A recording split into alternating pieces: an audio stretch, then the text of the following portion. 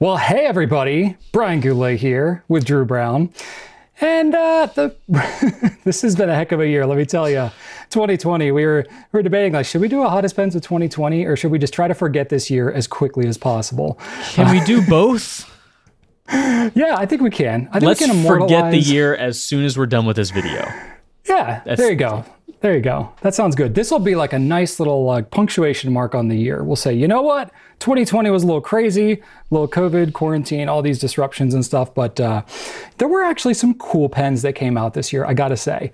Things got a little wacky in terms of manufacturers and supply chain and availability. We ourselves shut down for almost 2 months, you know, but we're gonna pretend like all that doesn't really matter, and we're just gonna talk about some cool pens.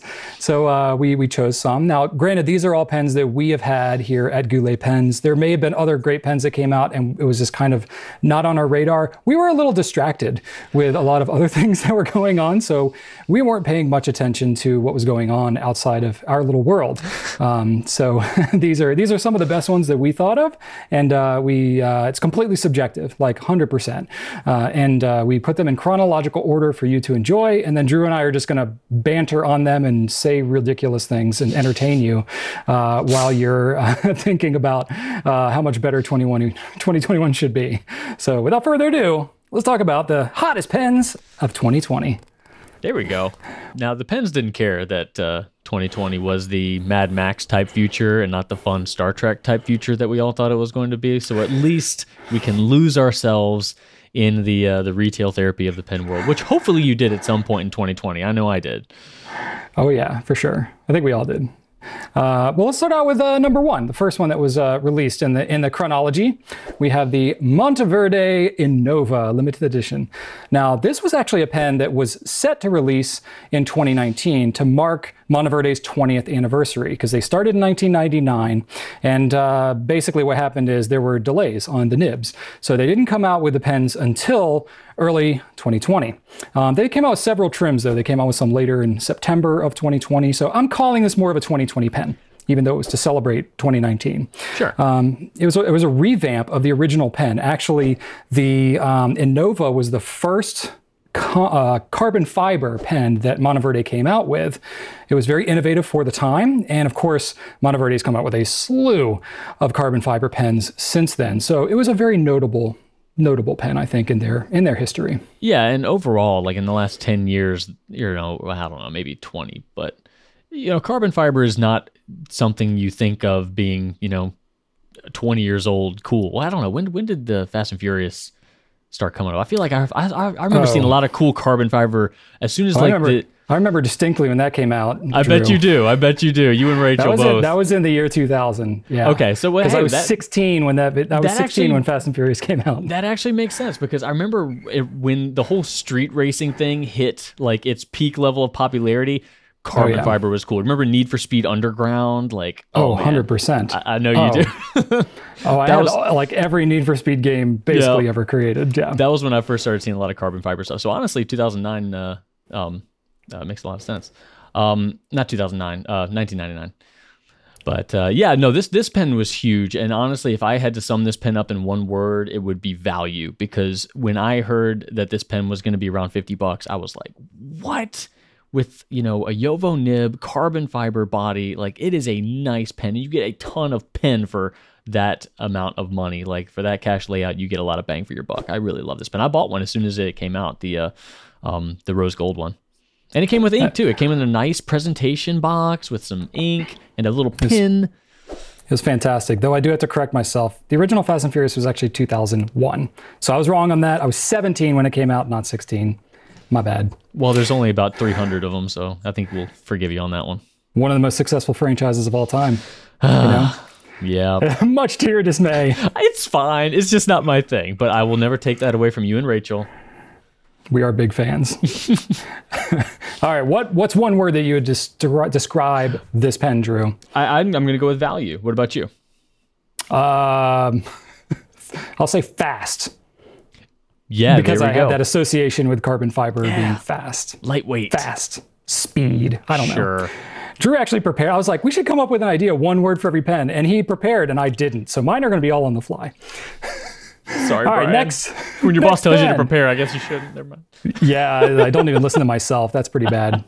Unmanageable over here. So next pen we have is a TWSBI 580 ALR Ooh. Prussian blue. And man, this pen looks so good.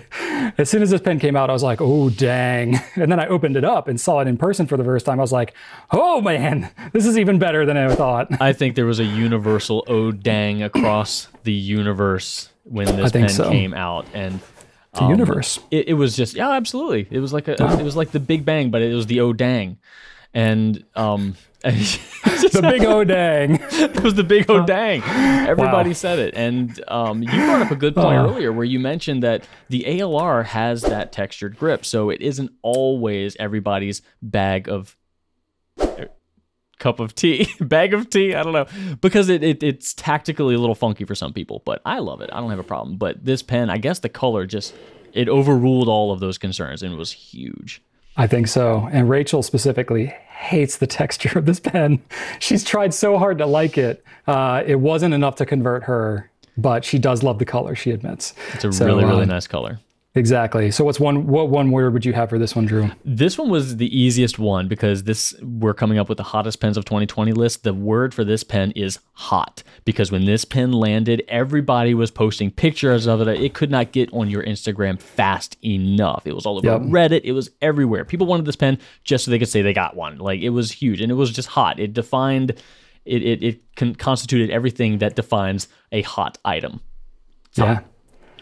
My one word is dang, because that's just the only thing I can like see. I'm like, dang. It's a good looking pen. It is.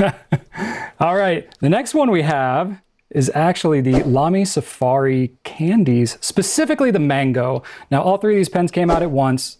I kind of arbitrarily chose the mango, but I think it was actually the most popular one, surprisingly.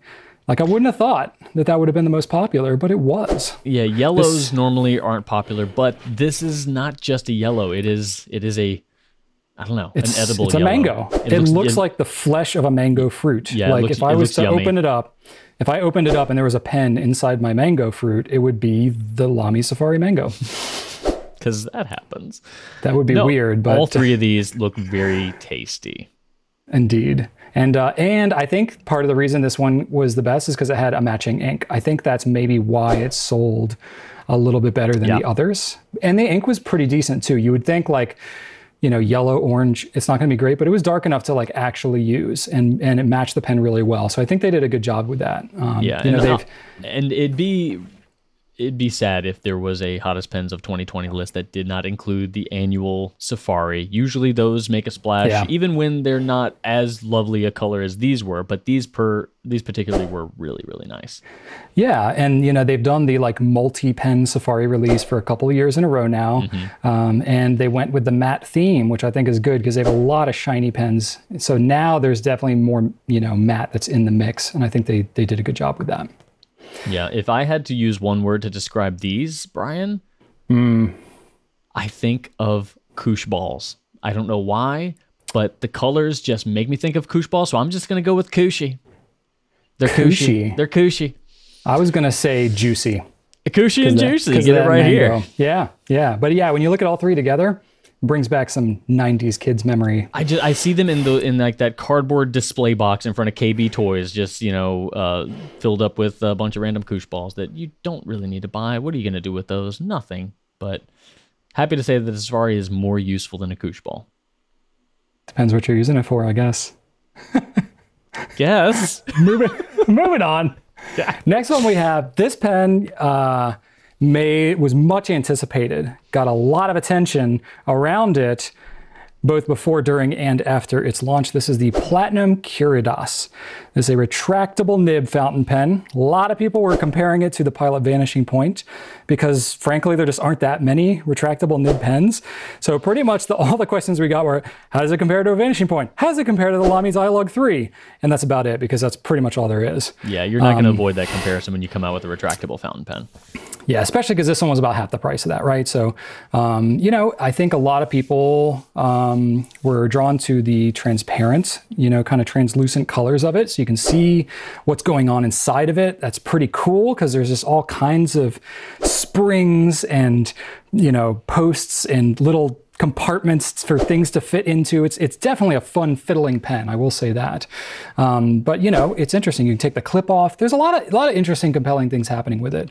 You know, definitely had some controversy around it when it first came out. Drew, working on the customer service side of things, yeah, it wasn't too about this pen. Yeah, it wasn't perfect. It wasn't flawless, and obviously it had a lot of eyes on it. And for a retractable nib fountain pen, that was leagues more affordable than any other retractable fountain pen on the market. It's going to be scrutinized, and sadly, it is going to be compared to the ones that are twice the price. So it's kind of starting off in a not so great position. But it was a scrappy pen. You know, it was very ambitious. It was very bold, and it reminded me of that little chicken hawk from Looney Tunes that Foghorn Leghorn was always having to deal with, like the little tiny thing that was just like ready to fight. You know, like come on, what are you gonna do? You know, but you know, it tried its best, and when the smoke had cleared, it's still there. It's still a solid pen.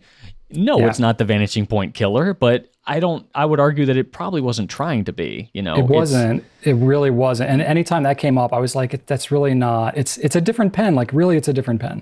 I still like it for what it is. I think it's a great pen. I think the Vanishing Point's a great pen. And also I think what happened right at that time, think about like all the disruptions that started to happen in that March, April timeframe earlier this year. COVID started to do crazy stuff, lock in things down, you know, especially like in Japan where these are coming from. It had to travel all the way across the US to get to us. Crazy stuff was unfolding. Stock was getting like held up, and we released them, but then, you know, they sold quickly, but then also we didn't get restocked. So then there was like kind of a feeding frenzy of people couldn't get them, and then it was confusing. So there was a lot of just stuff that got thrown into the mix. But when all was said and done, you know, it's a solid pen, and there's a lot of excitement that happened around it. I think it's definitely a notable pen for the year. So I think my word to describe this pen would be exciting, because there was a lot of excitement, at least on our end, on the backside of things. It was very exciting. The back end of the house is exciting. And you have to give them credit for innovation. In the fountain pen world, there's only so much you can innovate. And just when I see other brands trying to really push the envelope, they're like, why not try this thing? Even though the Vanishing Point has the retractable, you know, thing kind of on lock, right? Like you're not going to unseat it, but just the fact that they're trying something new, like I got to applaud that. Right there. So innovating, is that your word? I actually went with ambitious. Ambitious. Fair enough. I think that fits it. All right, next one, we're going to take a hard turn in another direction. This is the Diplomat Aero Antique Rose. Really, really hot pen. Surprisingly, like we thought it would do okay, but wow, was it really popular. This was actually an exclusive launch that we had. So it's not exclusive to us like forever, but we were the first ones to come out with it back in May, which was really exciting. You know, Rachel helped choose the color, did the match up with the nice like matte silver trim. It just looked really good. That pale pink, the millennial pink. I think we could have named it millennial pink and it would have been very fitting, you know, because that's the trendy kind of color there. Wasn't it? It was the Pantone color of the year last year, right? I think so. Because this year was that classic blue, I believe. Yeah. And then last year, I think it was millennial pink, or it might have been the year before. Could be. I can't remember. You and I are not known for having the strongest memories. No. And we didn't research ahead of time. But, you know, solid pen, number 6, Yovo nib. Diplomat makes great pens. The Aero is definitely their most popular amongst the pens that we carry, at least. And that cap, just the closure of that cap, so satisfying. I just can't get enough of it. It's delightful. So, yeah. It's delightful. And you know what I've also think is fun is, you know, capping it back and forth over and over and over again is a lot of fun, but it's also a lot of fun to unscrew the barrel from the grip section. And if you just spin it really hard, it goes, and it kind of spins and then it meets that hard stop. So I would play with this pen all day. Awesome. So what's your word for this pen, Drew? This one's boring, but I just said it was present. It was very point in time, like very in the now. I think that it hit right when it needed to for this particular color to be as popular as it was. I'm going to say poignant. Poignant. Poignant. Yeah, just feels like this pen knows what it is. It knows who it's for. It's just very like succinct, like very poignant. Wow. Getting all existential on us, Brian. Indeed I am. All right. All right, moving along. This one is really exciting, and it was a big deal for us. We can't go without talking about picking up the new brand Sailor. So this happened for us 2 days after we shut down our shipping operation. And so that was really kind of a bummer, but we were able to pick up the brand after months of preparation, really years of having conversations around relaunching the brand Sailor. And so that was really exciting for us. But then the first pen, the pen I have on the list actually is the Wicked Witch of the West 1911. Technically it's two pens. It was the 1911S and the 1911L. I'm just kind of lumping them into one thing because it's, close enough. But dark purple pen, slight bit of translucency, black ion trim. It just looks so good. It's like the Sailor version of like the Lamy Dark Lilac Safari. It's like that same kind of vibe. They needed a purple like this. They already had it planned. We had nothing to do with this. It just happened to be the first North American exclusive after we picked up the brand, and we got to be involved in it, and we were so excited for that. So that was pretty awesome. It was also challenging because we weren't shipping at the time. So we were selling this pen, but we weren't shipping orders yet. So it was like, well, you can reserve it and we'll have it for you. We have the pens, but we can't ship it because we might die. So we didn't want to do anything unsafe for our team, but still it was a hot pen. They all sold, and it's been a great pen for this year. Yeah, if you would have told me that after all the prep of relaunching Sailor that we would be launching such a huge brand the week that we did, where we were ostensibly shut down entirely. And so just the popularity that this pen had was really validating, like, hey, you know what? Not only are our customers still willing to support us, but this brand is still going to kick some butt. So it was really an exciting pen to launch. And my word for this pen was culmination, because this pen represented so much, and it delivered in a way that I didn't think it could have delivered in the time that it did. Yeah, that's a good one. That's a good one. Got to think of my word. The word that comes to mind is so overbaked and overused, but synergy is the word that comes to mind for me. It's very much a business buzzword. In fact, if you've seen the movie In Good Company with Topher Grace, like the CEO of his company does this whole bit where he's like way corporate overbaked, and he does this like synergy, like he does this kind of thing. And like Topher Grace like asks him a question, and he totally gives him some BS business speak kind of answer around synergy. So, but honestly, that's what's coming to mind. It feels like the timing was right for our company and for theirs. And then just to hit it with such a hot looking pen like this, it all just worked. It just worked. Yeah. So there you go. All right. Speaking of things that just work, this is actually a few pens. I had a hard time narrowing it down, but I can explain myself on this one, Drew. Well, so I wish you would. Oh, nice. That was good. These are Conklin wood pens. So it's really the Endura and the All-American. We came out with several wood pens in both of these models. The All-American, we came out with more of them, so maybe that was a little more popular. So that's kind of, if I had to lead with it, I'll say the All-American. But, we had the Endura Vera wood, All-American ebony, All-American walnut. These all came in like the July timeframe. I'm a woodworker. I love wood, and I love wood pens. So to have like a really actually nice, good-looking wood pen that is not just like some sliver of wood that's like put into a giant metal pen, but like a mostly wood pen. You're getting to like really feel the wood, and that the wood is the standout feature. That just makes my soul happy. So I'm pretty much always going to want to pick up any wood pen. I mean, literally, it's like when we have our product meetings and they're like, okay, here's a wood pen. Like, we know Brian wants it. Like, I don't even have to say anything. No, we not only know that Brian wants it, we know that Brian's going to give them a hard time asking what type of wood. Where's it from? What do you mean this type? There's many different types of this wood. Which type? It's like, oh, Absolutely. gosh. Brian, you're going to have to leave the room while we discuss this. Oh, 100%. They came out with the All-American Ebony, and I was like, well, is this, Gabon ebony? Is this black and white ebony? Like, which, there's different types of ebony out there. Like, where is this coming from? Is this sustainably harvested? It's wood. Is this CITES listed? Like, we got to know these things. CITES is a list that talks about the woods that are, soon to be endangered. So you have to go, you got to make sure that it's properly sourced because it's a natural material, right? Like you can't just, chop everything down and then it won't grow. You don't have anything to grow back. No, you got to take care.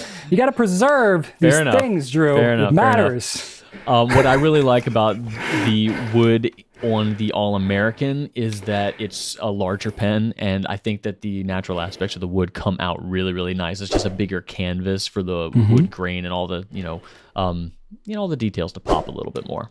Yep, and that walnut was actually harvested from America. That's American wood right there.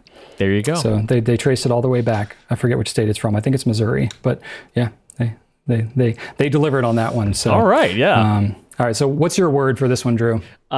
Semi-ironically, I'm going to say solid because wood, obviously. But whenever there's a really nice-looking wood pen, it just does well. People like the feel. It's usually very unique. And honestly, with these pens at the price they're at, under $100, like, come on. That is a solid price point. Yes. Yeah, for me, there's a couple of words that come to mind. And none of which are actually hitting the mark because my brain is like a little scrambled. None of which are good, but I'm going to say that anyway. No, it's not the right word. I'm struggling to come up with just the right word. It's, I want to say like retribution, retaliation. That's a negative context. What is it when something's like therapeutic? It like, you like it's resolving. I don't know. Let me just talk through it and we'll see if we can find the word. But, we started out Goulet Pens. I was making pens by hand out of wood.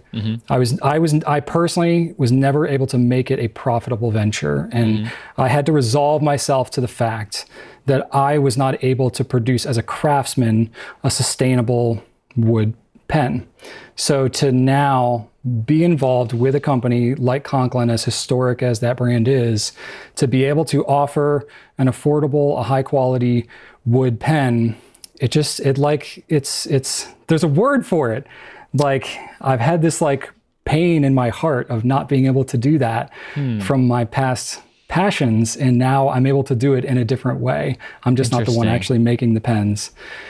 All right. Well, we've already got 3 comments on YouTube telling you exactly what you need. I know. Like Drew and I both are just like, we're going to remember this like 3 questions from now. I'm just going to yell out the word. I'm going to scream it at dinner tonight.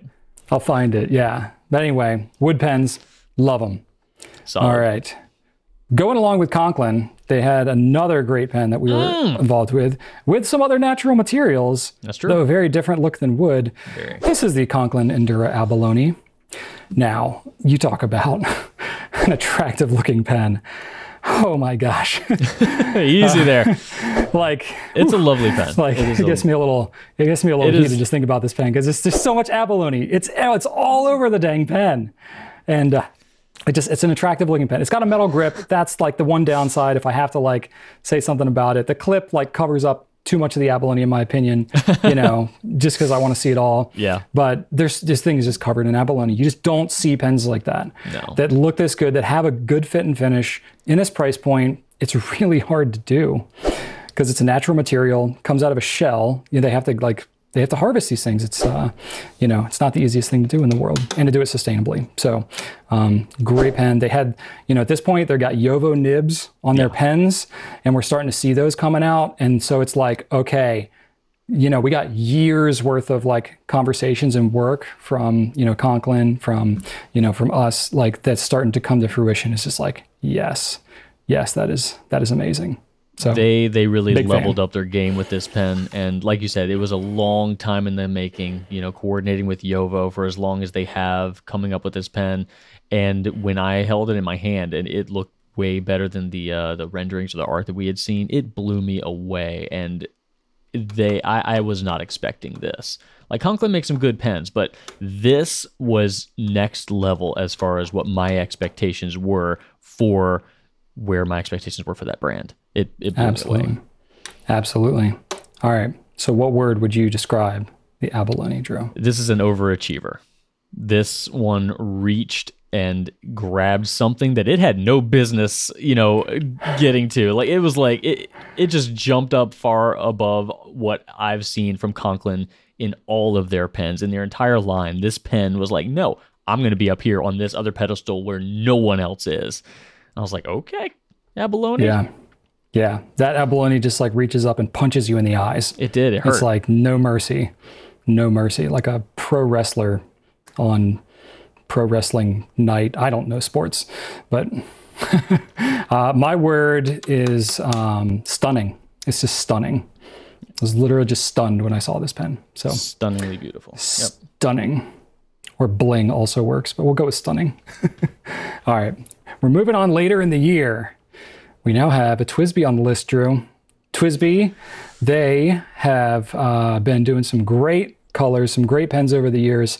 They have not done a whole lot with the VAC 700 recently, but they finally did. TWSBI VAC 700R Iris. So this is essentially a VAC 700 with rainbow trim. And let's be real, that looks awesome.